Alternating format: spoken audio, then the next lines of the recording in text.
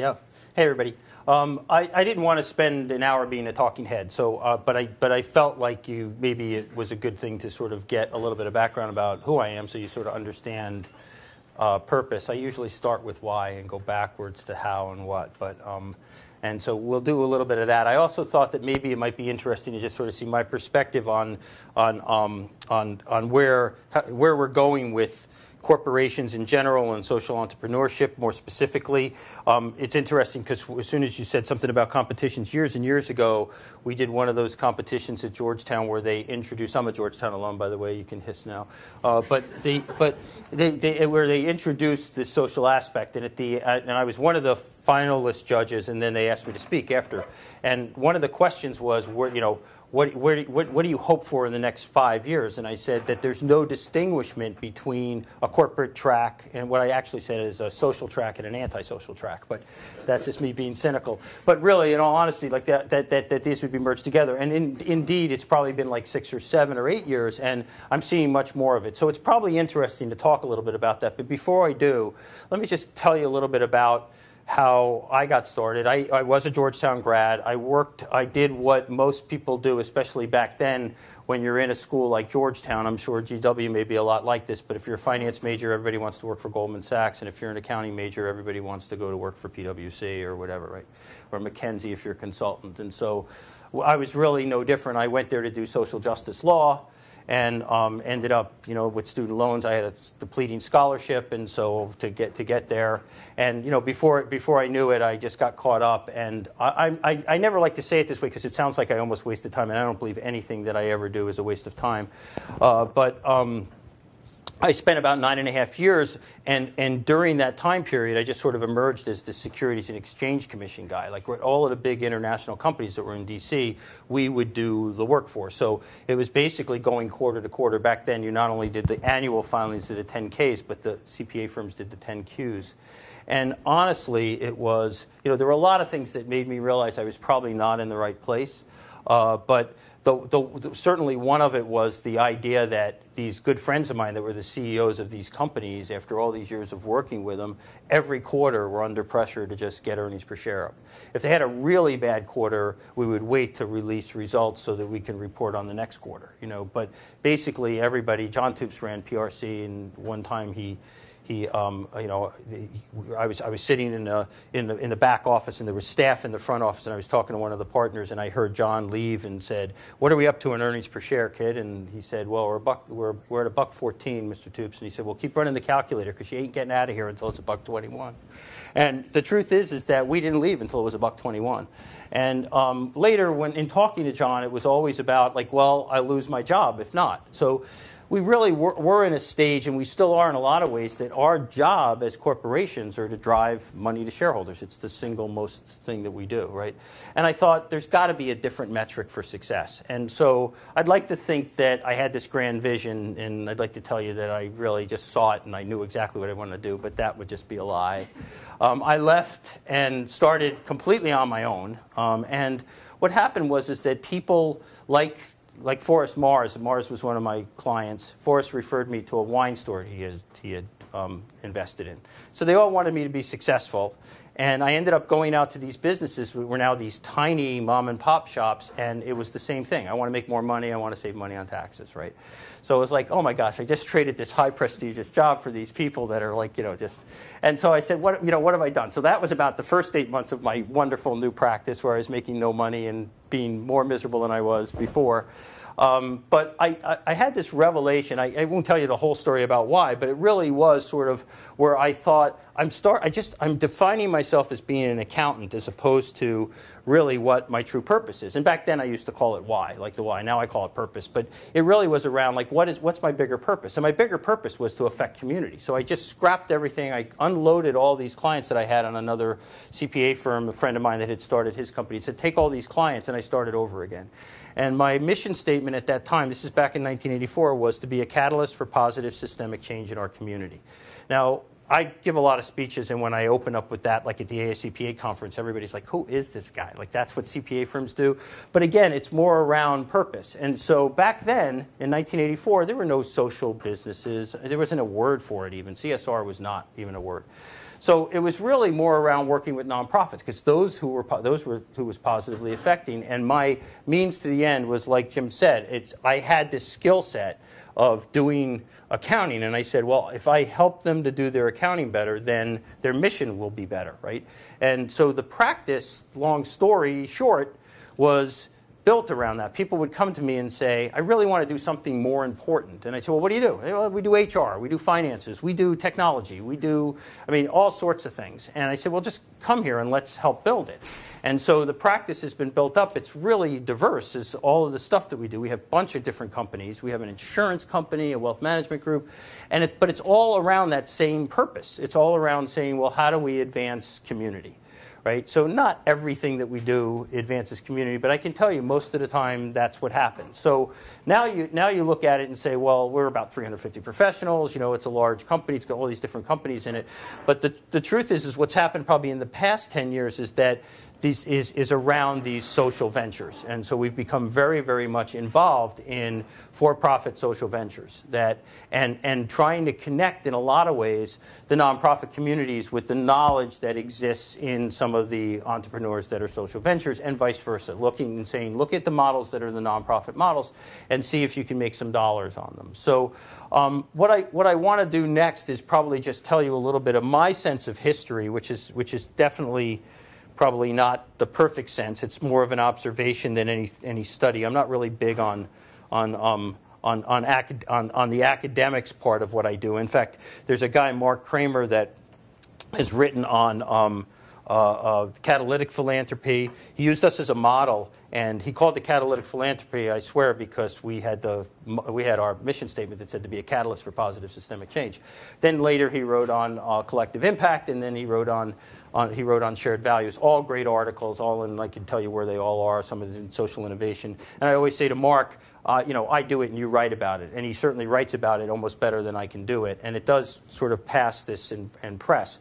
But don't really hold me to timelines and everything. But one of the things, when I started a company in India, I spoke with, what happened in India really quick is about a year and a half ago, they legislated this change that said any company that's chartered there has to give away 2% of their EBITDA to philanthropic purposes, right?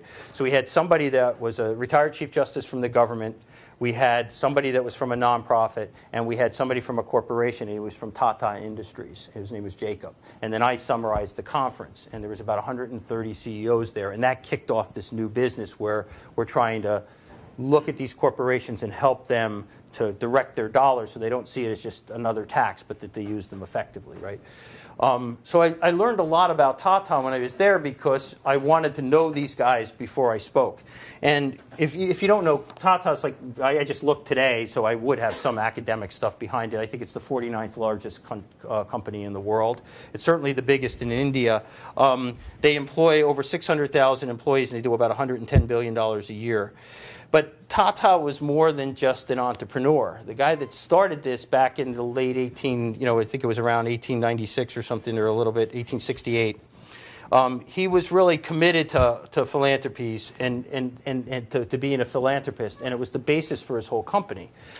So he looked at societal needs, and he said, what does India need?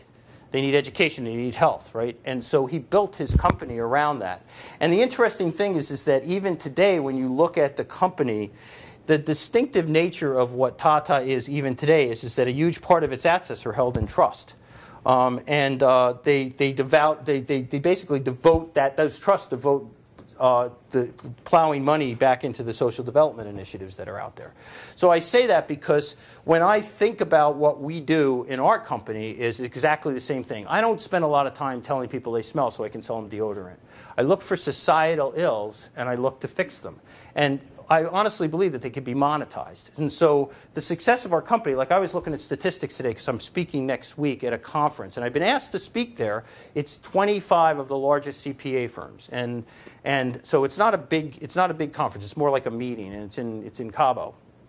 So I get to go to a good place to do this.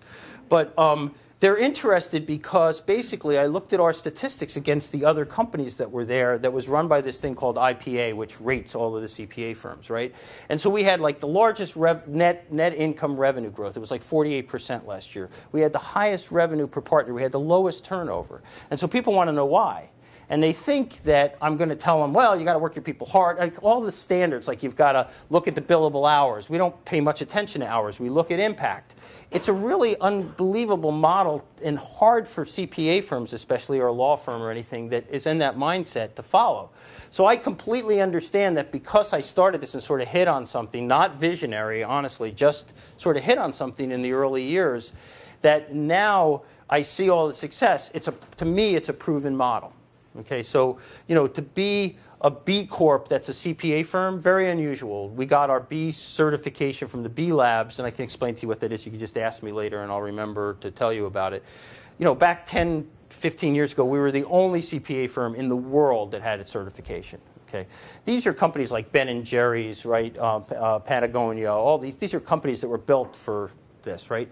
They rate you from, you got to, in order to be certified, you got to get 80 and above. They rate you from 80 to 200. We were like 130 something. I don't know. You can look it up and find out exactly what we were. But we beat like Patagonia, which was actually one of my goals last year. And it's the only reason why I even say that is because people could look at it and say, it's a model that doesn't apply, and I'm saying, no, you're wrong. It really does. And so those people in Cabo want to know why, and I say, there's a systemic change that has to happen with your company. Now, can you do other things? And we'll talk about what corporations are doing. Yeah. But is it the same as really true philanthropy? Philanthropy is defined, right, as the loving of humankind. Doesn't sound like a hard thing to do, right? But it is for some corporations. And so when social models are built for me, right, when these social models emerge and they start as that, it's sort of in their DNA. And so it's just something interesting to think about. So fast forward a little bit and say, okay, we're here in the United States. It's the Industrial Revolution, and Hershey comes along. Hershey's a confectioner, right? But he's also a philanthropist. He's somebody that cares about humankind. And so he basically started a Hershey and in an effort to help community. In fact, he helped community so much that he built a community. He built Hershey, right? I mean, there's a whole town that he built. Now, people could minimize that, but what happened was during the Great Depression, nobody was buying chocolate. Okay, it was the last thing on people's list. So what he did was he said, I have all these people that I am responsible for. Okay, how many companies do that, right? And he said, I'm going to build this community, and he started to build real estate in Hershey. He built an orphanage, he built an industrial school for boys. All of this stuff was basically, not that it was unneeded, but it was somewhat unnecessary. And he did that to keep all the people that worked in his factory making chocolate that couldn't make chocolate anymore employed. Okay, so when you think about now look at Hershey. Does anybody know who owns Hershey? The Hershey Foundation. Foundation owns the entire thing. It's run and operated by a foundation. So all the money they make goes into societal needs. Okay, so now enter Milton Friedman, and I'm sure I'm going to get this wrong to all of the academics, but everybody know Milton Friedman's theory? What's Milton Friedman's theory? Anybody? Come on, somebody here. No business school people here? You got to learn about Milton Friedman, right? Anybody? No? Really? No? Okay. He was a believer in capitalism, no doubt about it, as am I. I'm a strong believer. I think that capitalism can resolve a lot of the problems that we have in the U.S. today, including social ills. But basically, but I also think we're at a point where we probably need to reinvent capitalism a little bit. But it is really an unparalleled way to meet human needs, improving efficiency. It creates jobs. And yes, it actually does build wealth, which is what Milton was about.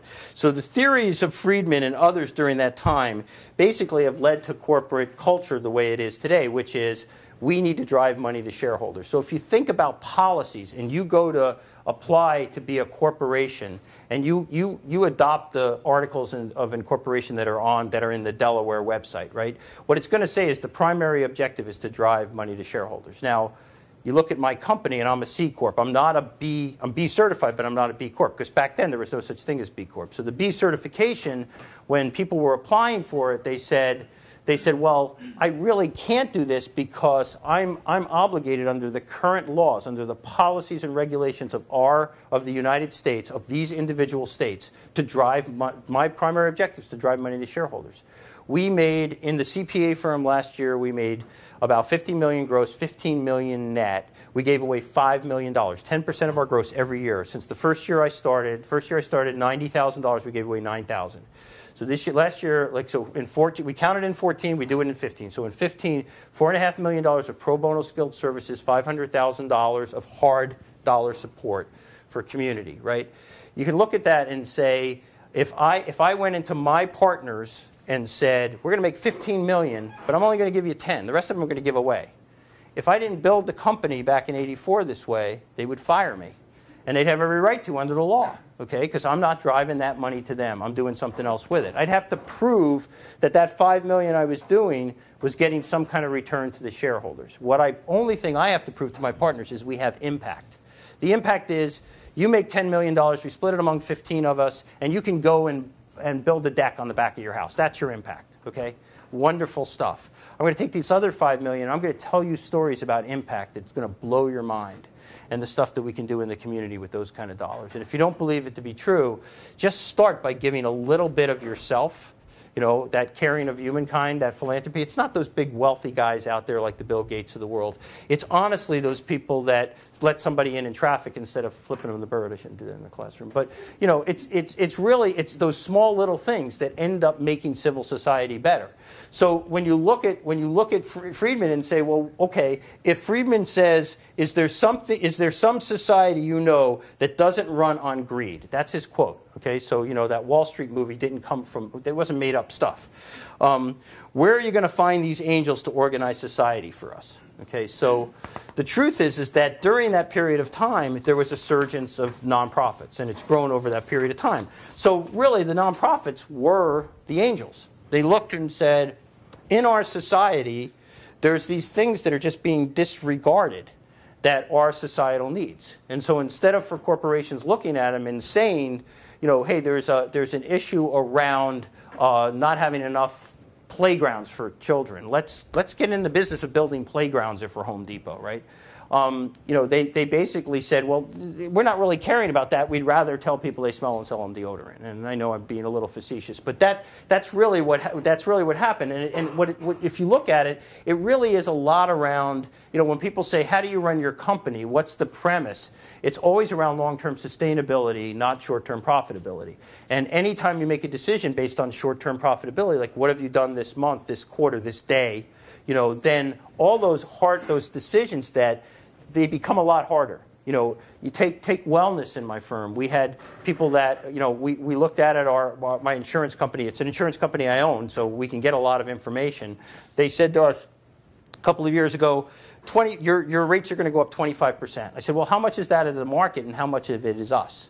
Well, 67% of our people are under 32 years old. So we have a young group. We should have catastrophic illness rates of about 3 to 5. We had 27. Okay, so we got a problem. So we go up $500,000. Now, most CEOs, again, not to say anything, but they're bound by this short-term financial success that John Toops that had to report his earnings every quarter.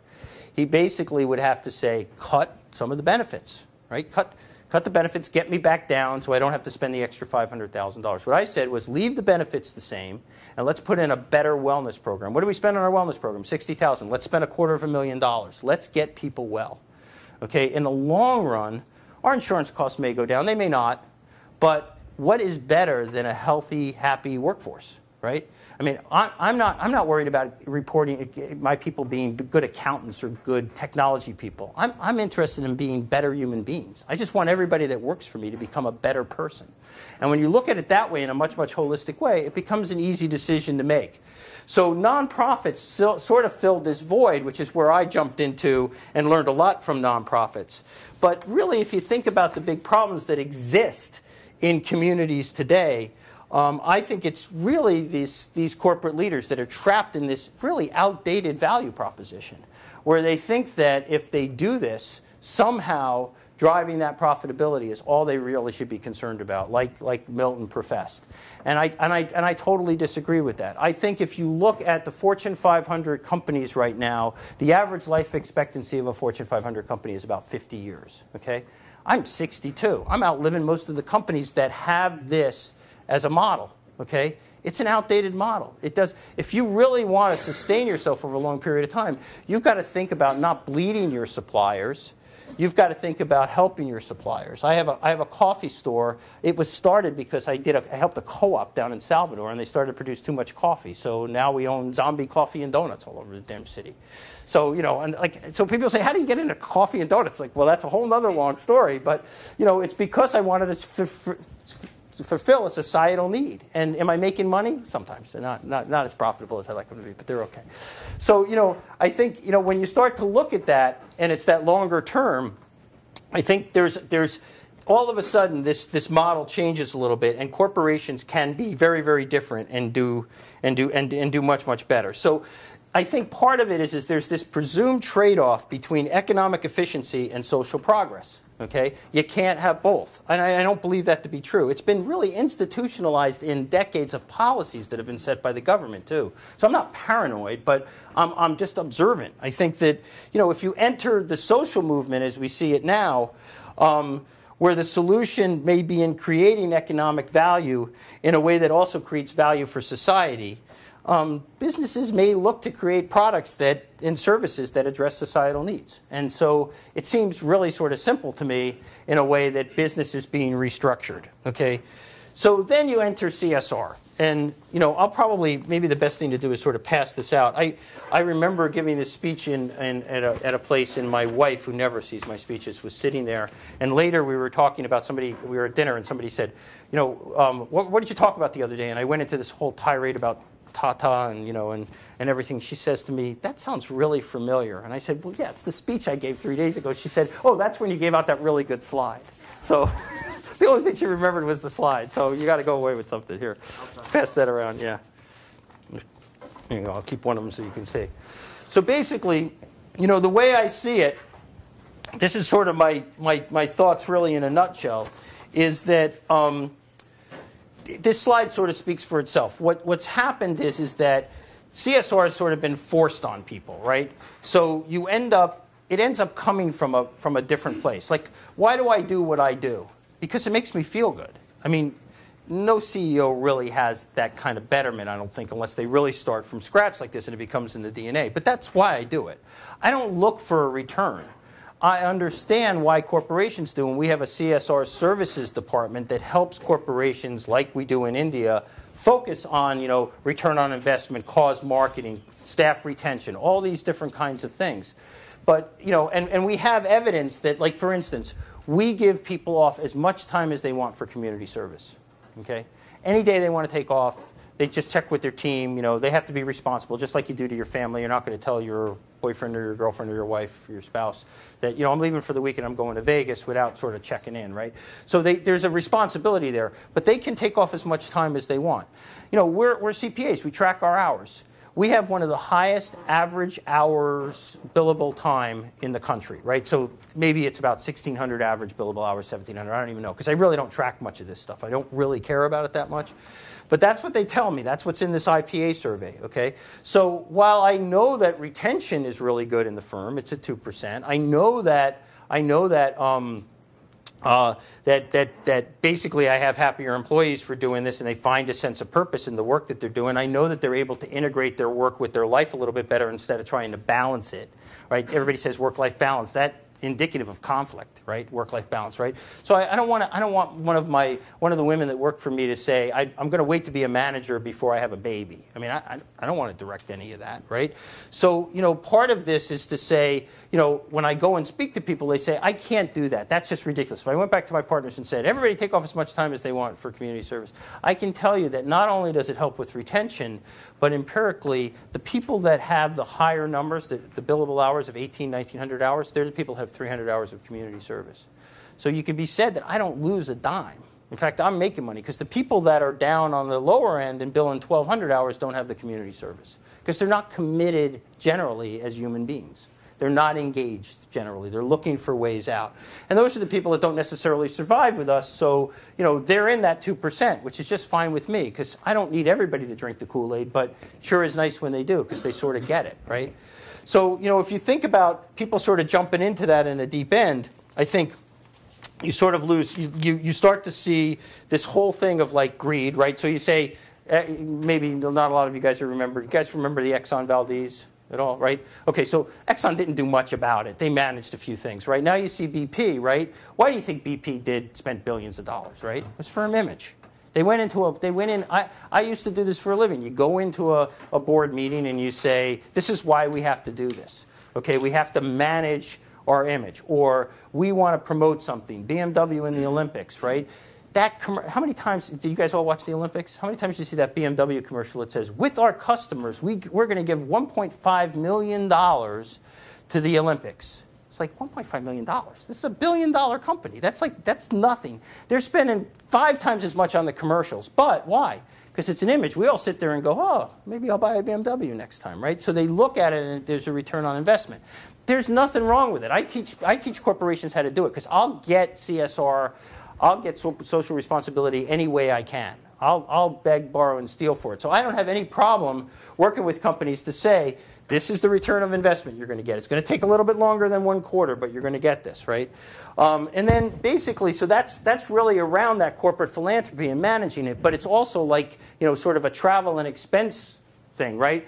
Things get tough, and corporate philanthropy stops.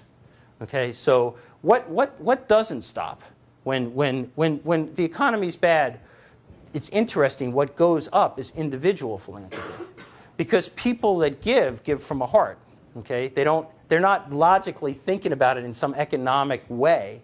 And when you do that, I think you also sort of distance your customers, because customers in the know are going to know, well, they're not really into that. They just want to be able to say, I think there was another thing with Wells Fargo. I get in trouble. Like I did a newscast one time and I named somebody and it was ExxonMobil and they called me and said, you're going to stop talking about us like that. So I probably shouldn't use names, but I think it was Wells Fargo that said, in the past 5 years, we've given away $3 million. It's like, you guys look at their numbers. It's so ridiculous. But anyway, I'll get off of that. So philanthropy becomes one of these things where it's sort of this give and take. And, I had these students from Georgetown that wanted to, they did the Peace Corps thing in Ethiopia. The women there don't have feminine hygiene products, so they can't go to school or they can't go to work. Okay, when they have their periods. So this is like a big issue. Most of the males there don't really give a crap and anything they sell is expensive. So you're buying 5 cents for kerosene. You're not going to spend 20 cents on a feminine hygiene product. So they came back, and I was connecting them to Colgate-Palmolive because I race cars, and I raced with this guy that's the president of Colgate-Palmolive, and I said, hey, would you do this? And he said, sure. We've got some excess inventory. We'll knock you. And these guys said, no, we don't want to take it. I said, well, you out of your mind? I figured they were a nonprofit. Turned out this is a true story.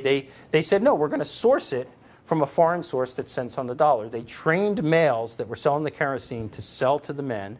And now they're about to build a factory in northern Africa to keep it in the community, right? And they are returning about 6 or 7% to their investors. Not 30%, okay? It's not venture capital money, but it's darn good. When I wrote the check out to the venture guys that gave the money, they never expected a dime back. They said, keep the money. Just reinvest it. They honestly did.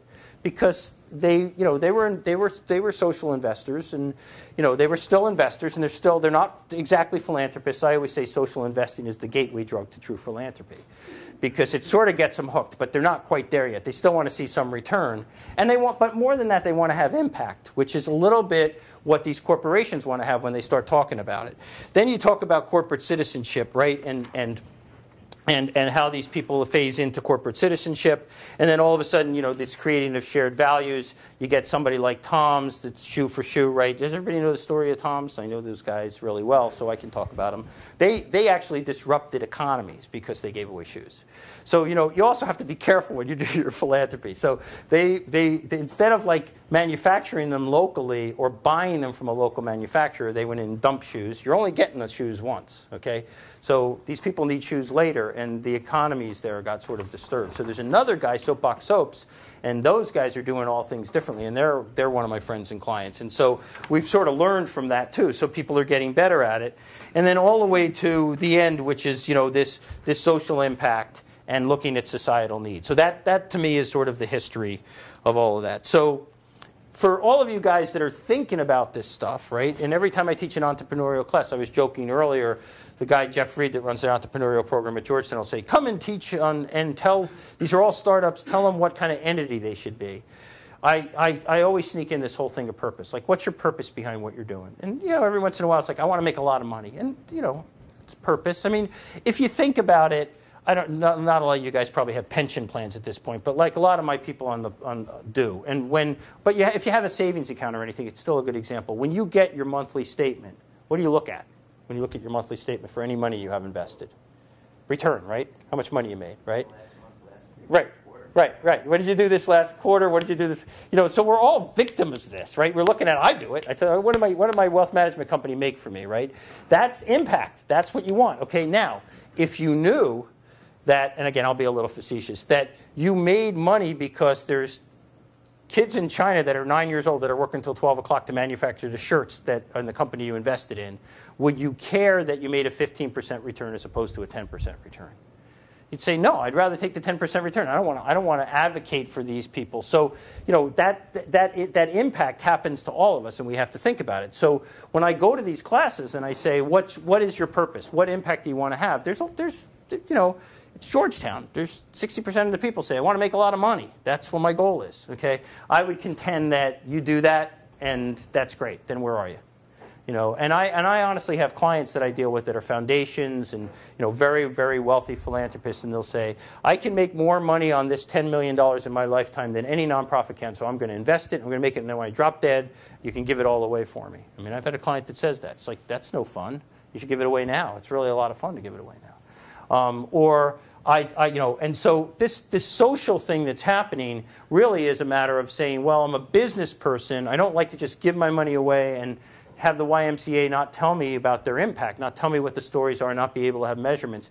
And somehow these social businesses sort of fit into this model that basically you may get these people that are there. So I sort of talked to the people at Georgetown about whatever you're doing. We met with somebody yesterday that was talking about the student loan dilemma, right? And he had a software app on how to redirect your loan. So most people don't know, if you teach at a school, you actually get discounted, you get some of your student loans forgiven if you work for the government. They don't know that. It's so confusing. So he's going to do an app around that. And I said to him, this is a social mission. Now this is a societal need that is very disruptive. You've got all these people that they can't buy houses, they stall getting married maybe, because they're burdened with student loans. You may have a kid and say, I want to start saving for my kid's college, but I got to pay off my student loans first from my college, right? So if you can fix that problem, it's okay that there's money in it because it's sustainable.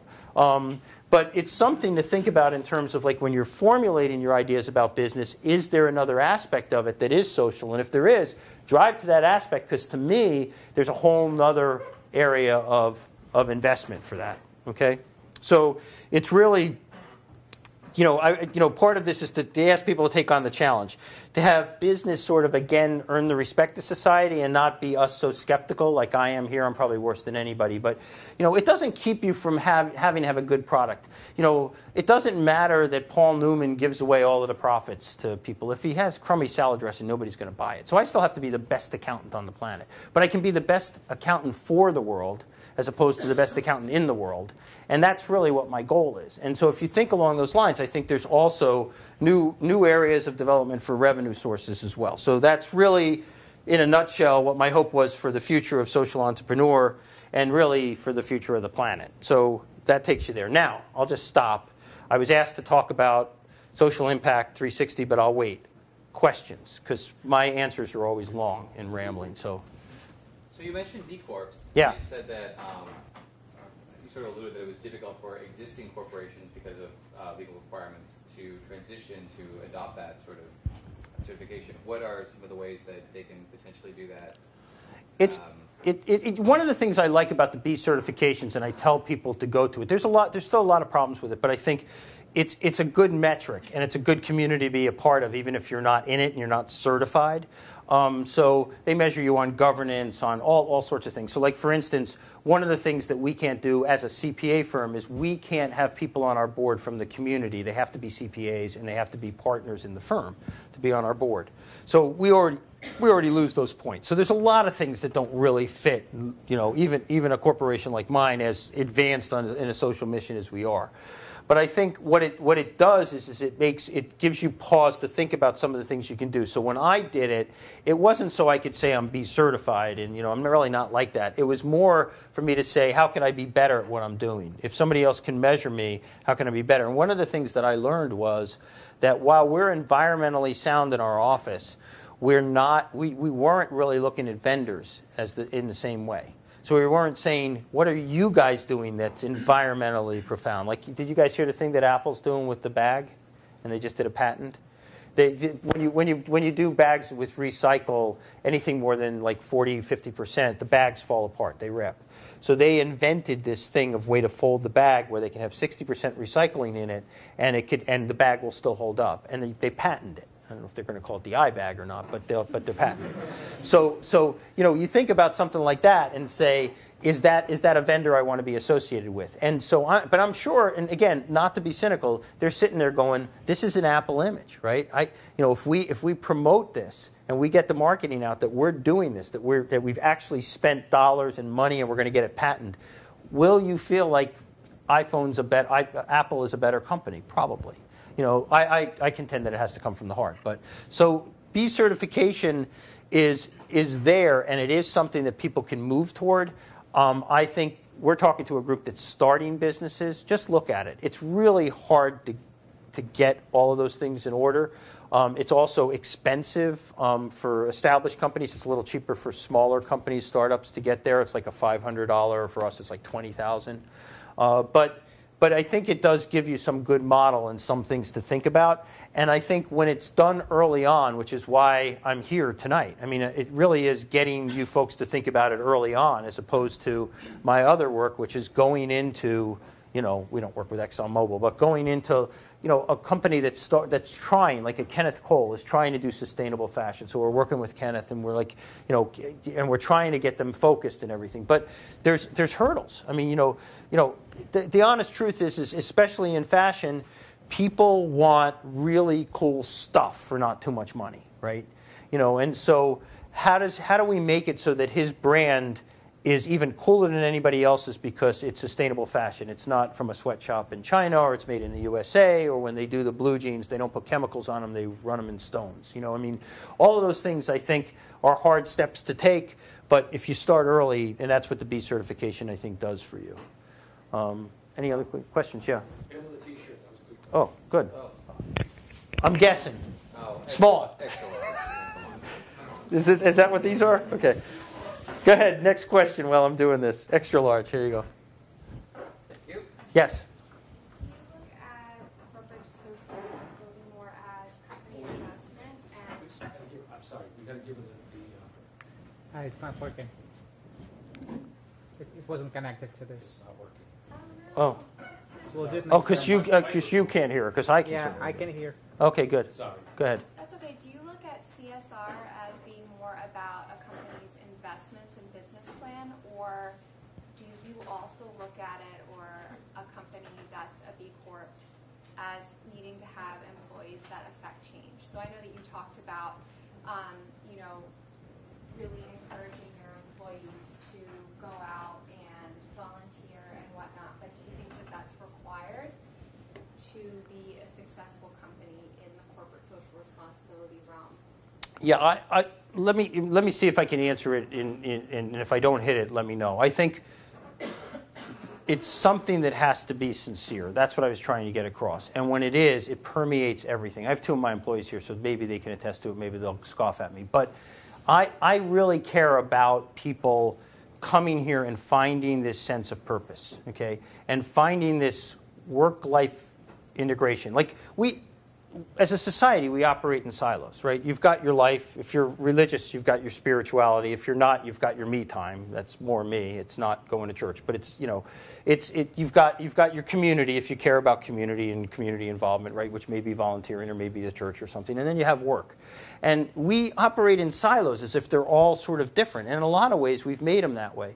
If you think about what I care about is having those people sincerely sort of find this sense of balance where it all sort of merges together, which means you sort of eliminate this restraint on time, like where I'm trying to get all my partners to forget about PTO. It doesn't really matter anymore. It's like, and so how does that happen? I've got somebody comes up and says to me after a staff meeting when I'm talking about this, they'll say, she said, I love the idea, but I don't get it. And I said, well, okay, tell me what your issue is. Well, I've got my son, I don't see him enough, and he's special needs, and his classes are on Thursday and Friday. I haven't gone to the church very often. I've been working a lot, and and I know you want us to do community work. And I said, well, do you have a day where you could be a teacher's aide? She said, yeah, Thursdays and Friday mornings I could be a teacher's aide. Is it in your kid's school? Yeah.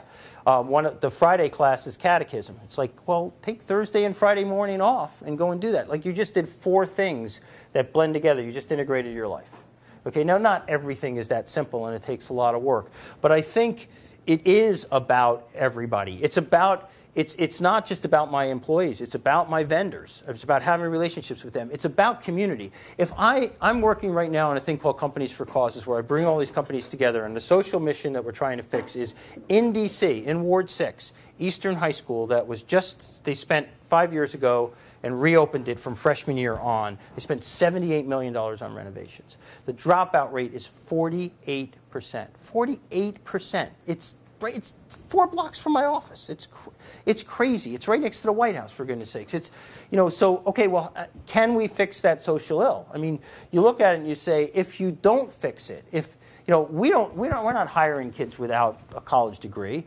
I don't really have any direct stake in it. I just do it because it feels good. It's the right thing to do. But at the end of the day, I have to do remedial training. I mean, at the end of the day, it still costs my company. If I can't survive, it's like a natural resource. A company can't survive in a community with ills. Look at what happened in Detroit. All these companies had to move out. GM had to build a tower with walls around it so people could find their way to work without getting mugged. It's just, I don't know. To me, it's so clear. If you looked at a small town like out in Montana someplace, and you said there's a plant there. In fact, the town I grew up in, there was a Lilly plant, which was not the pharmaceutical, but the paper products, right? Everybody graduated high school. It's a small town, and they went to work for Lilly, right? If Lilly doesn't pay attention to the town and nobody's graduating and everything, Lilly will go out of business, okay? If I'm a haberdasher there or I'm a hardware store and Lilly goes out of business, everybody moves out. My store goes out of business. So somehow there's a bigger connectivity to poverty, to homelessness, to drugs, to education in smaller towns. I don't know how we've lost track of that in a place like D.C. Simply because we're bigger. We have all those problems. They permeate. I see homeless people on the street all the time. I look at it and go, that's what we've got to fix, because without that, I can't thrive. Okay, and I really don't do it for selfish motivations, but I do speak to other people about it. So yeah, it is very, very, to me, it's very holistic. And what I create for my people is this place where they can sort of take this balance in their life and not have this conflict all of the time, and to be very, very, very honest. I mean, it sounds really corny, I know it, and I get a lot of people when I speak, especially like at a professional conference, not with the students. I say, all I really care about is whether they're there a day or they're there 10 years, I just want them to be better human beings. I just want them to have a better life and be better people. And so without that, that's where the insincerity happens. That's where companies say, like I did this thing for a company that had, you would know the name. It's a very large company. It's a consulting firm. We convinced them, we have this unlimited community service, right? So last year, we get it every year. It's like this award from Washington Business Journal, the number one in terms of hours. Like, so in the CPA firm, 200 people, 14,000 hours, an average of 50 or 60 hours for everybody a year, right? You get someplace like Lockheed Martin or some of the other places, and they have 25,000 people, and they have less community service hours than we do. So this company said, we are having a lot of turnover. Give us some ways to do it. One of the ways we said was, let's do more community service. And what I feel like is that this kind of philanthropy is contagious. So the way I started was, we did it as a firm. We still do for new people that come in because they don't really get it. So we walk for this. We're doing an LSS thing again this year. The whole firm's involved. And it's really great for the community that is the firm.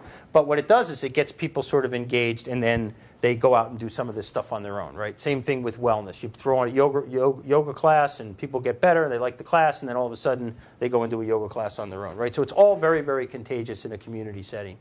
That company came back and said to me, okay, we're giving people off 2 days. 3 with vacation. One of them had to be a vacation day that they took. What if we cut it back? Do you think our recruiting and retention would go down again? It would hurt it.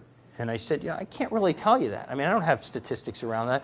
I mean, that's leading with the profitability and the economics of it. And I think if you think about there was this great article about, I think I may have pieces of it, about what was the name of it? What Aristotle can teach about CSR. And so the German philosopher Immanuel Kant argued people should act out of moral obligation. Okay, so you see somebody on the street, like when I was in India, they have this whole other reason why they don't give, because they believe that those people were bad in their other life, so that's why they're on the street corner with leprosy. But you give not because there's any empathy, but because you think you have to. It's a moral obligation. This poor guy has less than me. It's a moral obligation, right? That's a lot of CSR. The other is, this person quotes Jeremy Bentham's utilitarian way, right? An English philosopher argued a unit-based approach. As long as outcome is bigger than the input, that's the return on investment, the action is justified, right? So profit-driven organizations see CSR as a unitarian purpose. If you look at it and say the missing link is emotion, what I was talking about, that I do things because it feels good and it's an emotional thing, then the purpose, again, that whole thing about the purpose, lead with the why, then that becomes much, much more meaningful. And to your customers, it does too. Would you feel good about aligning yourself with a business that you honestly thought, and I don't do it for this, I just discovered it. I was doing it because it made me feel good. But what I discovered was people generally cared about it, and they would prefer to do business with us than they might anyplace else. Now, when I say that in a big group like of other CPAs, they'll say, well, that's because you're doing nonprofit work. No. I'm doing nonprofit work because I believe that, and I want to help. I want to help the societal needs. It's a circle, and it's the same thing. I spoke to a group of entrepreneurs about 2 or 3 years ago, and they said, "Well, of course you can give away 10% of your gross, and you can let all your people sit on boards and all this other stuff. You're making $50 million a year in your company. We're small startups. We need every penny to pay payroll." And I honestly had this revelation. I had never said it before, but it's really a true statement. I said, I am a successful $50 million company because I was a philanthropist. Okay, I am not a philanthropist because I'm a $50 million company, and that's the distinctive difference. And when you look back, that's the guy, that's Tata, and that's Hershey. Yeah, question. So I understand company like what you're doing, you give your employees time off to cleaning service. You're giving a percentage of your income, gross income to charities and so forth. How do you manage a company who's focused on social good? This issue of, well, wait a minute, you found a way to make money off of people who are using the street downtrodden, or it's almost like the EpiPen issue that's come up. Great product, interesting. My daughter now, who's on her own, we were always giving her the EpiPen products, and now she's on her own. And we said, "Where's your EpiPen?" She said, "I can't afford it." We said, "What? You've got these allergies. You just can't be." Right. And she said, "You know how much it's gone up?" I mean, we were clueless because she was on her own. I mean, how do you balance a for-profit, maybe focused on doing something good and making money? What's reasonable? What's a reasonable return? Well, it's back to Milton Friedman. Greed. I mean, greed is good, right? I mean, come on. But how do you manage the greed? Okay. Well, you fire that stupid CEO is the first thing I would do if I was a shareholder. I mean, that's excessive. I mean, and the truth is that if there is this need, one of the things that we do a lot of because of our success is we're able to give a lot back. And because of that, I hate giving back too, because I didn't steal anything. We just give. We don't give back. And I hate when they say you got to give back. It's like I didn't take it. I didn't steal anything. I'm not giving it back. So, but in all honesty, it's like there's this balance. There's an overall need, and there's going to be a small nonprofit. Like one of the things we run out of our office is called the Catalog for Philanthropy. Has anybody ever seen the Catalog for Philanthropy? It actually started out about 10 years ago before there was a lot of internet and everything. It was honestly a slick catalog. We took all the nonprofits that were friends that weren't paying clients, but they were clients. We were helping them. We were doing free pro bono services for them and helping them build capacity.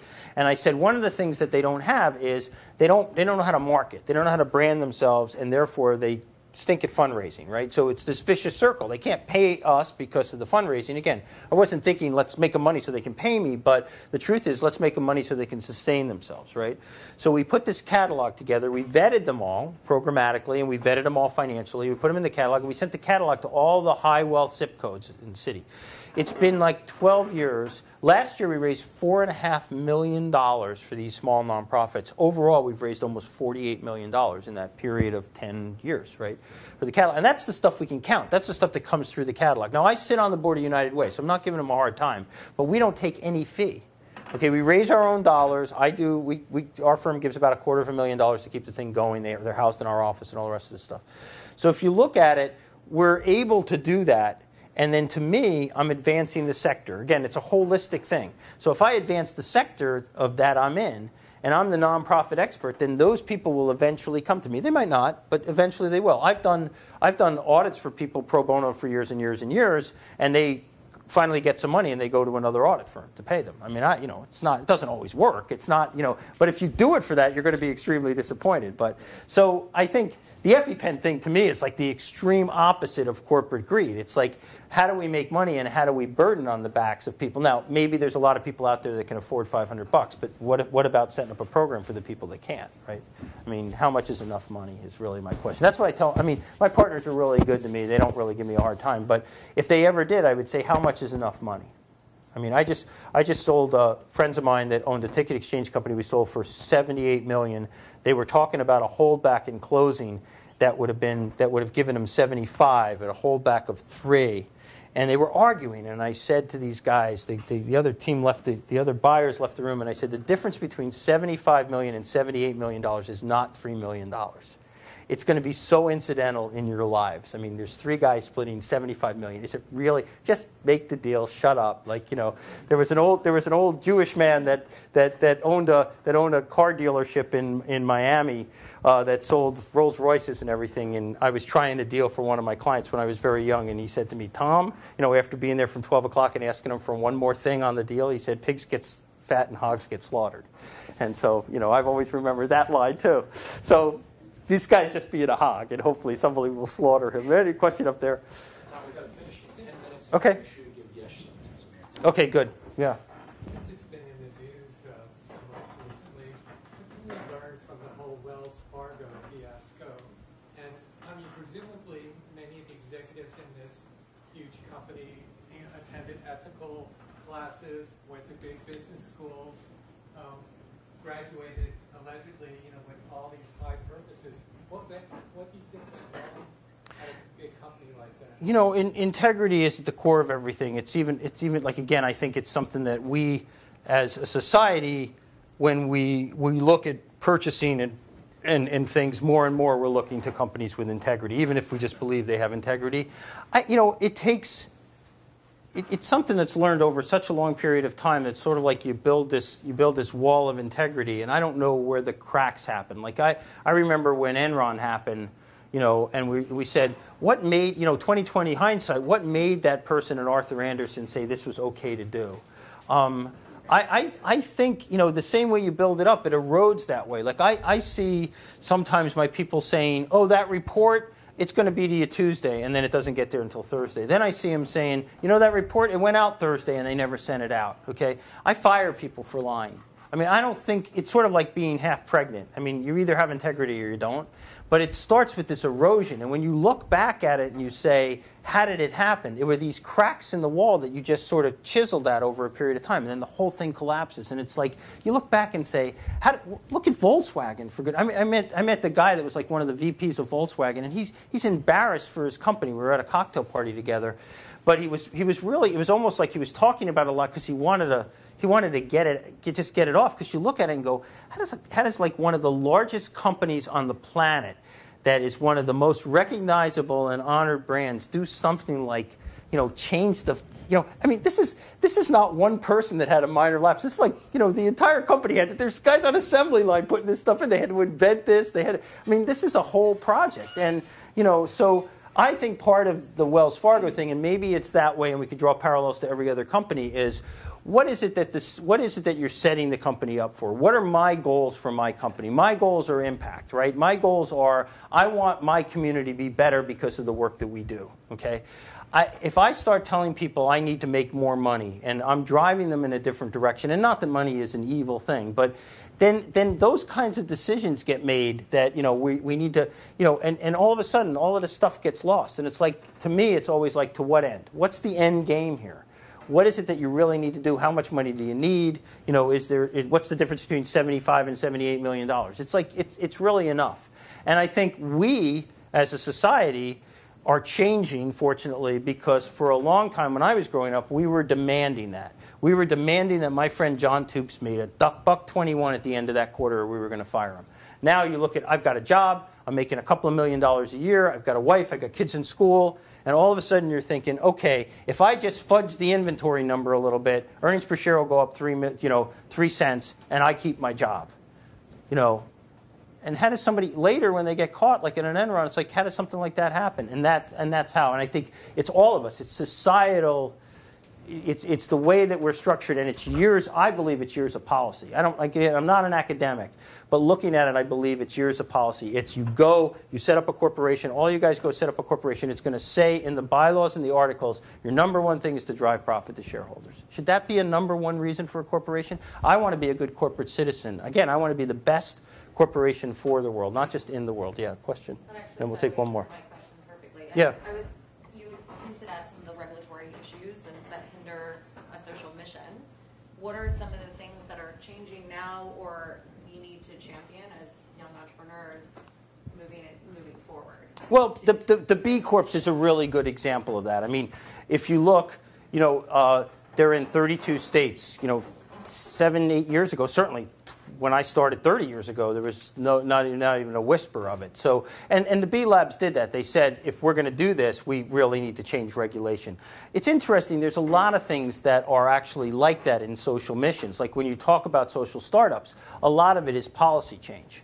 I mean, you can't do it without policy change. So like these guys that are doing the student loans, there's things that have to change within the student loan structure for them to really have impact. So while they're doing this over there, they've got to sort of be soliciting and petitioning the government to make change too. So I think it's hand in hand, and we have, at least my generation has driven this, and to some degree we still do. I mean, I was valuable at PwC because I made John Toops money, okay, and it made Cooper's money. They paid PwC a lot of money for me to go out there, and then Cooper's paid me a lot of money. And then all of a sudden, everybody measures my worth in terms of my wealth. And that I think is I honestly, I am very optimistic. I think all of that's changing. I think there's, people you obviously have to have sustainable companies. You want to be around for a long time. But I think that my legacy and my company, and I say this a lot, it's really the truth, is I don't have a vision. I would never claim that. I think there's no such thing as a visionary. There's probably prodigies, but you probably figure that out by you're 6 years old. And a lot of my parents told me I was a prodigy. They lied. So they were just proud parents. So, you never, but even prodigies, like Mozart, we can all agree was probably a prodigy, right? He had to rewrite his symphony 6 times, okay, before his 6th symphony, 6 times before people accepted it. So even he didn't know the marketplace. Maybe it was the perfect symphony, but we weren't hearing it, okay, so it changed. So to me, it's a matter of like just little experiments, right, that blow up in my face, and they're not costing me a lot of money, and every once in a while the ones that work. And so all of the other ones are just shoved under my desk, all of the disasters, right? Nobody sees that. So they only see the things that are working. And so my legacy to me is I throw pebbles in a pond, and some of these are going to turn into big, big waves. And they're not going to be credited to me at all, but it will. I really want to have that kind of influence on the planet. And I think if you guys are starting out that way, that's what you should think about. You should really think about, don't measure yourself against the person that's next to you or the business or GW or even the city of DC or the entire country. Try to be the best in the world at what you're doing. I mean, just look at it and say, am I happy with what I'm doing? And when I'm waking up every day, do I feel really, really good about my life and what I'm doing? And I can honestly say I do. I'm a really happy person, if you haven't figured that out already. Yeah, question, and then we'll stop. And then we'll stop. Go, just one more, and then we'll go. Sorry. You're kind of poking fun at BMW marketing, talking about how they do. Yeah. What is a better avenue for companies that promote the CSR? Again, I don't necessarily. I'll take it any way I can get it. I'll take BMW's $1.5 million. I'll take the guys that say come in for a test drive and we'll give $100 to the charities. I think it's all good stuff. It is something that was never there 10 or 15 years ago. I think if you really look at that chart that I gave you and you look at that end that is social impact, that's the emotional aspect of it. There's not a lot of logic to it. We're in my company in India is called Verdun. Real quick, there's an energy company there. They've got $1.5 million to spend. They want to get up in northern India where there's no power or lights. There's farmers up there. I can give them solar. If I can convince them to do solar and to invest, we can get a nonprofit that's producing 50 panels to produce 5,000. They go up there. We'll put blank energy. It's called Bloom Energy, but Bloom Energy all over the panels. We'll send their employees up there to put the panels in with our guys. They'll learn about solar because right now everything's electrical there and hydro, and so they'll go and do that. So they'll learn that, and we predict in like 2 to 3 or 4 years the farmers will double or triple their crop rotation because the solar is going to take care of irrigation, lighting, and refrigeration. So all of those things will help produce get more of the crop to the market. Okay, so say instead of making 2,000, they make 4 or 5 or 6,000. Now they can buy solar replacement panels from Bloom Energy after the end of 5 years.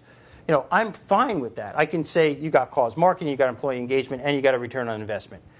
I've been in those boardrooms where all I want to know about is what's the bottom line? What am I going to do? What is it? You don't necessarily care about impacting society, but I'm fine with that if I can convince them to do that because at the end game, I've just helped a couple 100,000 people in northern India. So, cool. Okay, this gentleman's going to talk about social impact 360, right? We changed our name.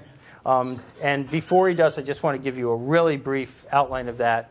When I was preaching all of this stuff at Georgetown very early on, about 8 or 9 years ago, they weren't listening. I used to say, we need to enter, and I'd go and speak, and they'd say, and all of the classes wouldn't even know there was a nonprofit sector, right? So they weren't really aware of it. So I was trying to introduce all of that. It was never working.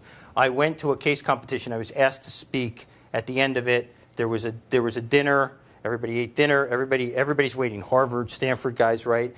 And everybody knows what a case competition is, right? It was like, so they gave them a product and who made the most money on it. I have no idea why they asked me to speak because I was like, money doesn't matter, And so everybody was totally bored and get this guy off the stage. There was one guy in the back that had come from the Chimes, which is an a cappella group that's historically been at Georgetown forever. He was the entertainment. He listened. He gave me a card and said, "Can I see you?" He took my card and said, "I can see you the next day." And he came to my office and he said, "I want to start this what we're going to explain, which is a fellowship, a social entrepreneurship fellowship for freshmen and sophomores, and I want to mentor them as juniors and seniors." So I said, "Great, how can I help?" So long story short, they've been in my office for the past 8 years. We've graduated 1,000 students out of the program. There's been a lot of successful businesses, but really what I care about the most is that they learn about a kindler, gentler business. That's really what I care about. So if they're in ExxonMobil and they're 30 or 40 years old, maybe they'll remember what they went through in the fellowship and say, hey, we can do this greener. So it doesn't have to be a startup of a business. So with that, I'm going to introduce my friend who is an advocate for it. 1 minute. Go quick. Wow, you're really on time. Oh, you guys have to get out of here someplace? You have to get out of here. Oh, we have to get out of here. Okay. 1 minute. You got 1 minute. I'm sorry. Let's throw T-shirts out.